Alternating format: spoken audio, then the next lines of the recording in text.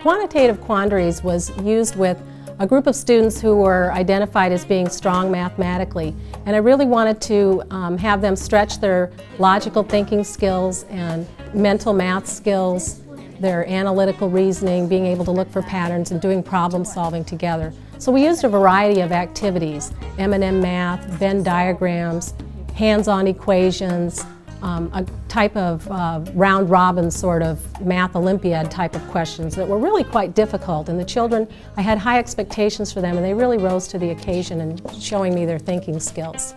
The important thing about this unit was that the kids were truly 100% engaged. I had kids who were literally begging for more of this kind of activity.